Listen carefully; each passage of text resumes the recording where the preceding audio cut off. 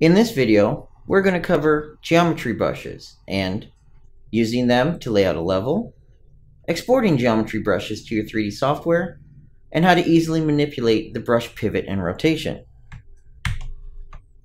We're going to cover using geometry brushes to lay out a level now. Inside of the content examples, which is something you can find on the Learn tab, if you go to the Learn tab and look for content examples, you can find the content examples project. Inside of there, we can find the level design workflow map. If we were to go to File, Open Level, Level Design Workflow, and you'll see a basic workflow example of how you can create your level quickly and efficiently. And the first one is our prototype pass. If we were to go ahead and go into our prototype level here, we'll actually find the basic layout for what we expect we're going to end up with. But every mesh that we see here is actually a geometry brush. It's a brush that's created inside of the geometry section here, and we can easily manipulate the size, the scale, and whether or not they work together efficiently in order to basically lay out our level. So rather than having your designer mock up meshes and you wait on your content creation to be done, you could have someone quickly mock out a level, and then we can export that to our 3D software, and they can actually manipulate it to the scales and dimensions that we want.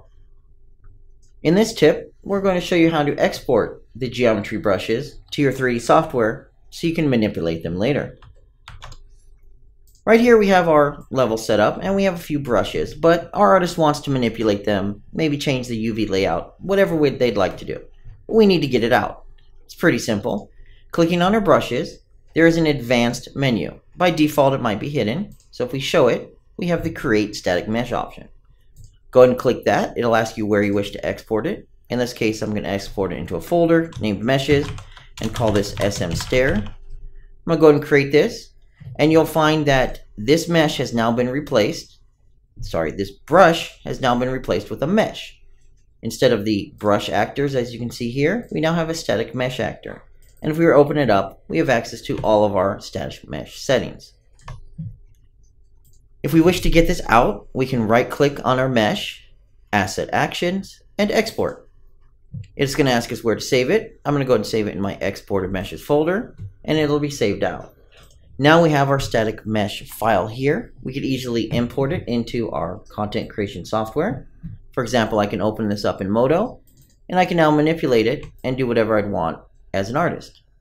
Once I'm done with it and I save it out, I now have a mesh that I can bring back into the system. That's pretty simple. What you'd want to do is delete the mesh itself or re-import in as a changed version. This mesh is inside of the system. So if we were to open it up, we're not going to find any extra options. We would need to, for example, to delete this mesh, then import the mesh itself.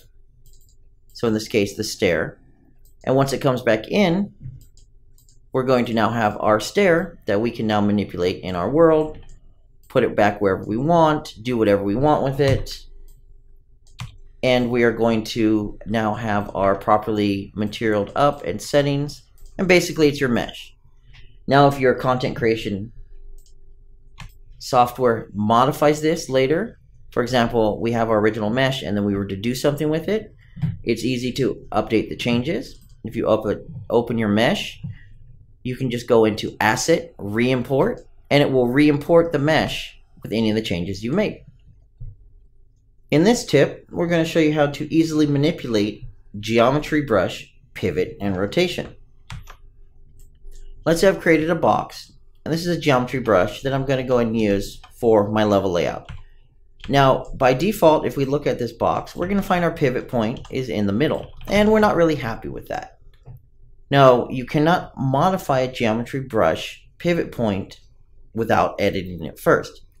Now what we would do is create a static mesh out of it. So let's go ahead and do meshes. We'll call this one our static mesh box. And we'll go ahead and create it. Now that we have our box, if we were to attempt to manipulate it, we're going to find we don't have the options. Unreal Engine allows you to modify the pivot and rotation of an imported mesh, but only an imported mesh. Since this is a created mesh, we don't have those options. So after we've converted this to a mesh, we can simply delete the instance in our game. We'll go ahead and export this out. We'll call this one our box. We'll get rid of our original, or we can always rename it. So in this case, let's go and rename it. We'll go do box old. We'll go ahead and import in the actual box that we exported. Once it comes back in, we have our ability to manipulate the transform to adjust our pivot point. So let's say I want my pivot point at 50, 50 on the Y and 50 on the Z. Let's see where this puts it. We'll go ahead and import it. Once we pull in our box that we've gotten and we look at it, we can find that our manipulator is now, well, it's in a different location. Now, it may not be correct, and that's fine. If we open up our stack mesh again, we have access to those manipulation options again, right here. So we can easily adjust this. So for example, I might want this one to be 100, 100, 100. Once we're done with our new options, we can just do asset re-import. And now our box has our pivot point readjusted. So if I was to rotate around, we'll now see our pivot point is in our bottom left. And of course, you can modify it wherever you want. This is useful if you need to have good snapping options. Now that it's in the corner, I can easily have a fixed width for my snapping point. This does work on any imported mesh. So for example, our stair mesh, which we exported earlier, if we were to drop this into our scene, we're going to find that our pivot point might not be exactly where we want it. It looks like it's off by a little bit. We want it in the bottom corner, so it's off on the Z. We could easily open up the stack mesh.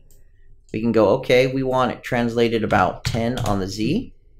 We'll go and re-import. We'll look at our level, and you will notice, well, it's almost there. It looks like it's off by a little bit. We can easily go back to the stair. It's 20, it looks like. We'll go ahead and re-import. Now we look at it, and our pivot is exactly where we want it now. Let's delete this box and this box. So that's it. That is the easy way to easily manipulate the transform location and rotation, or your pivot point on a static mesh or geometry brush.